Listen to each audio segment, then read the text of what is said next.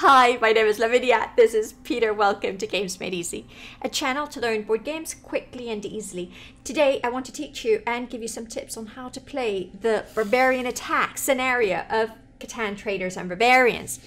It's such a different scenario, it almost feels like a completely new game because of all the new elements. Now, it's a bit complicated, but really worth learning it, especially if you combine it with Catan Cities and Knights.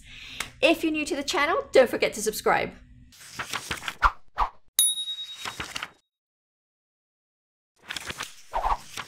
Before we start, if you're not familiar with Catan, have a look at my video where I explain the rules of the base game because you'll need them for this expansion. Barbarian Attacks is the full scenario of Traders and Barbarians. Here, the Catanians have become quite wealthy and have attracted the attention of vile barbarians looking for booty and to land in Catan's fertile coastlines. So brave knights decide to unite together against the invaders.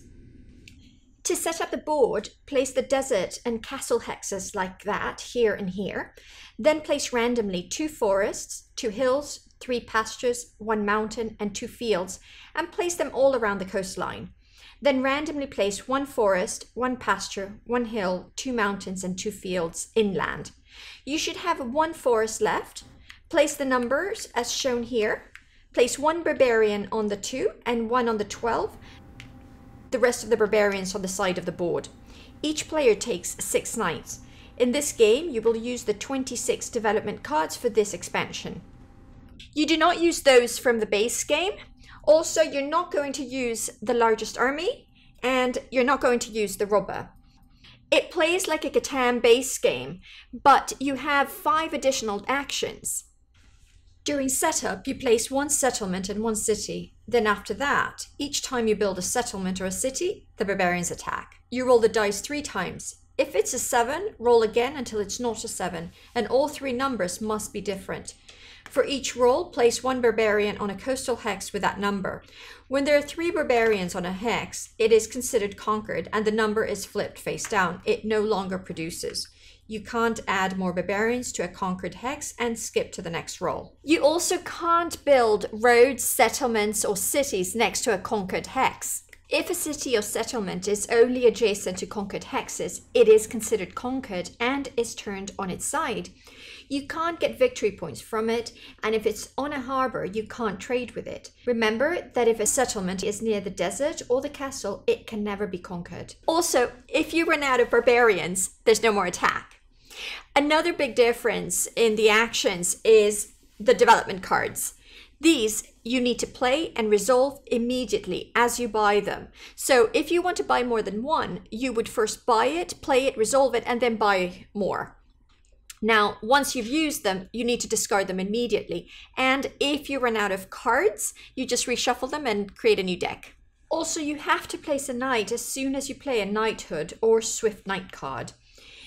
This card is also called Black Knight in some editions. With the knight card, you place the knight on one of the 6 paths adjacent to the castle. With a swift or black knight, you can place a knight on any path of your choice. Note that you can never place 2 knights on the same path. Another action you can take is to move the knight. After you are done trading and building on your turn, you may move each of your knights up to 3 paths, and that's free. You can also pay 1 grain per knight to move it an additional 2 paths, so it can move a total of 5. When they move, knights ignore other knights. However, they cannot end their move on a path occupied by another knight or adjacent to the castle. Once you've moved your knights, you can take the final action, Expelling the Barbarians. Check for battles on the coastal hexes starting from the 4 next to the castle and proceeding clockwise.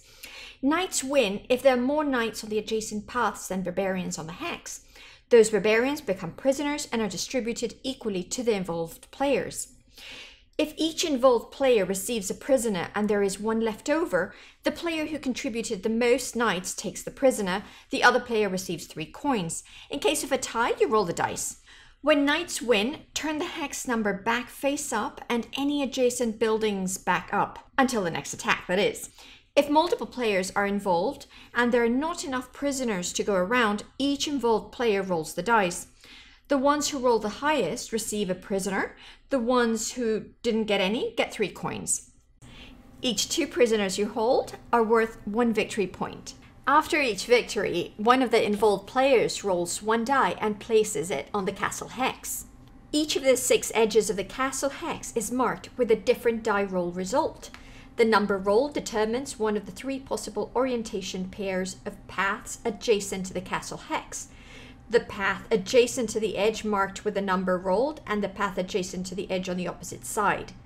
Check each knight involved in the victory. If the path that the knight is on has the same orientation as one of the 2 paths on the castle hex, determined by the die roll, remove the knight from the board. Resolve each battle completely before moving on to the next one. For each knight you lost, you will gain 3 gold. Now, the big coins are worth 5 and the small ones 1. You can use the gold to trade with other players or with Harbour. Also, twice per turn you can buy 1 resource card of your choice for 2 gold. When you roll a 7, you take a random card from the player of your choice, and players with more than 7 cards lose half their cards rounded down. Finally, even when you play treason or intrigue cards, you can never move barbarians to the central hexes. Also, if you already have 3 barbarians in a hex, you can't add any more. The first player to reach 12 victory points in their turn is declared the winner. Barbarian Attack is a really good scenario to combine with Catan Cities Knights Expansion. You'll use the knights and the cards from Cities and Knights, not Traders and Barbarians. Now, all the rules follow the Barbarian Attack with these exceptions. You place a barbarian on the map when you roll a black ship on the 3rd die of Cities and Knights. Metropolis still protect against barbarians, but city walls don't. Merchants are lost if the hex is conquered. Gold can buy resources, not commodities. Pay for knights, like in Cities and Knights, with a wool and an ore, but place them like in the Barbarian Attack. Knights can move freely, even if they are inactive and without following their own road. To move 2 more paths, an active knight will have to be deactivated. Also, an active knight can displace a weaker knight and thus deactivate it.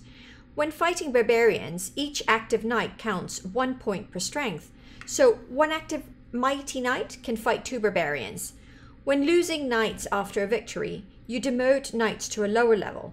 If the lower level knight isn't available anymore, or if it is a basic knight, take it out of the board and collect 3 gold. In this version, the prisoners are worth 1 point per 3 prisoners, not 2, and the first player to reach 13 points wins the game. My tips to win at the Barbarian Attack are: start by watching the tips I gave on the Catan video, because they all apply here. The knights drive off barbarians and give you points, so make sure you build enough of them and that you build them early on.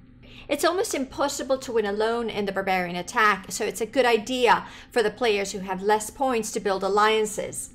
Build your strength in the middle hexes, because cities and settlements cannot be occupied there, so they guarantee your production. When playing with the Cities and Knights expansion, make sure you keep lower ranking knights in your supply so you can demote them instead of losing them. That's how you play the Barbarian Attack of the Catan Traders and Barbarians expansion. It's a really smart scenario, and if you combine it with Cities and Knights, it can be very competitive for experienced players. It should take around 1.5 hours. If you've enjoyed this video, please like and subscribe, or leave in the comments a game you'd like me to teach. I'll make more games easy soon. Bye now.